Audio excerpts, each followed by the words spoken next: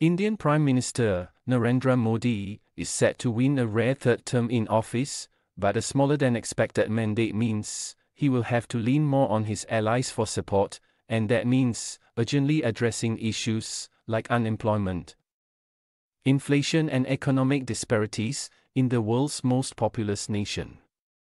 Unlike the last two elections, Mr. Modi's Hindu nationalist Bharatiya Janata Party (BJP) will need its alliance partners to cross the 272 majority mark in the 543-seat lower house of parliament, according to the running vote count on June 4.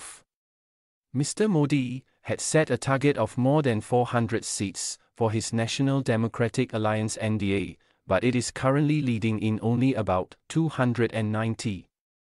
According to Election Commission data, about three-quarters of the way through the count. The BJP itself was leading in 239 seats, compared with 303 at the last election in 2019. Final results are expected to come later on June 4 or early on June 5. The BJP's reliance on allies to form the government is a slap in the face, said Dr. Milan Vaishnav at the Carnegie Endowment for International Peace think tank in Washington. At this stage, NDA allies will extract their pound of flesh, which will have an impact not just in terms of policymaking, but also in terms of the composition of the cabinet. Earlier, the BJP could dictate terms, with very little regard for its coalition partners. Mr. Modi, a strong leader, has not had to rely on alliance partners in the past, and it was not clear how easily he would cope. Modi is not known as a consensual figure, said New Delhi-based political commentator Arthi Jarif.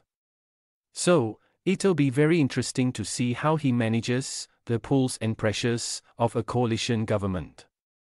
Populism and welfare policies will gain currency as Mr. Modi will have to depend on regional leaders like Mr. N. Chandrababu Naidu in the southern state of Andhra Pradesh and Mr. Nitish Kumar in Bihar in the east.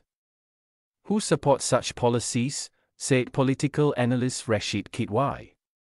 Mr. Naidu's Telugu Desam Party and Mr. Kumar's Janata Dal United said they would endorse Mr. Modi for Prime Minister. Mr. Modi called the win for his alliance historic and said that we will continue the good work done in the last decade to keep fulfilling the aspirations of people.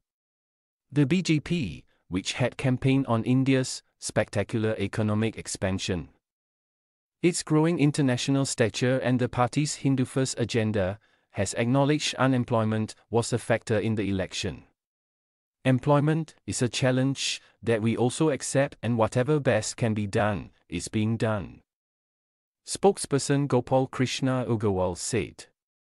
The unemployment rate in India rose to 8.1% in April from 7.4% in March, according to the private think tank Centre for Monitoring Indian Economy, compared with around 6% before the COVID-19 pandemic. Mr. Modi first came to power in 2014 on the promise of creating 20 million jobs a year, but has fallen far short of that. Government estimates for the latest January-March quarter show that the urban unemployment rate in the 15 to 29 age group ticked higher to 17% from 16.5% in the prior quarter.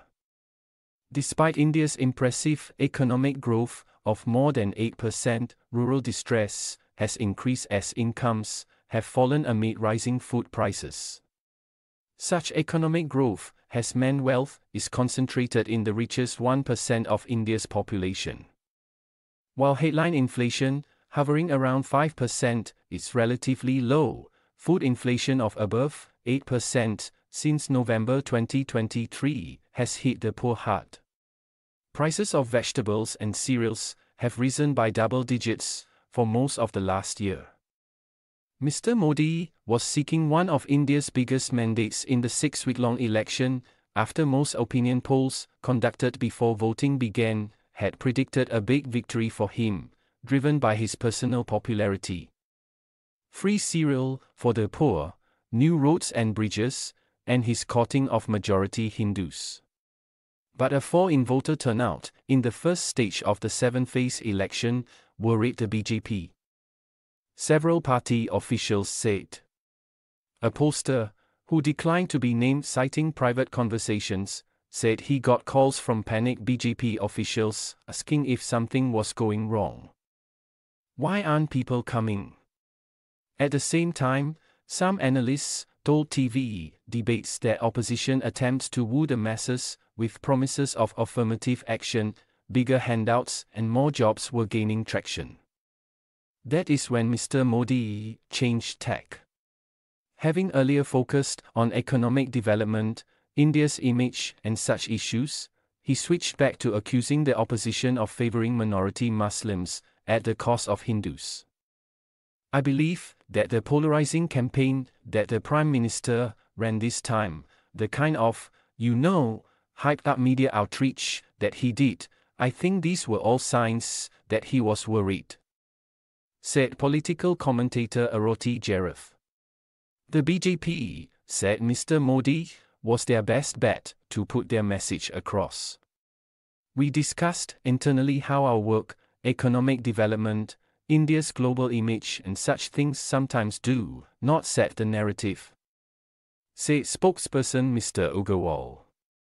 The politics is such that other things dictate the narrative, and the BJP must also respond accordingly. For our narrative to work, the Prime Minister is the best communicator. However, with the BJP falling short of a majority on its own, its promises like a uniform civil code for all religions, opposed by some Muslims, and simultaneous state and national elections, will likely be put on the back burner. They could be replaced by policies aimed at more bread and butter issues, as its allies could demand. Modi has seemingly lost his aura of electoral invincibility, said Mr. Michael Kugelman, director of the Washington-based Wilson Center's South Asia Institute think tank. He remains highly popular, and his party likely would have done even worse if he weren't leading it. This is a leader who has repeatedly bounced back from political and policy setbacks and retained large public mandates.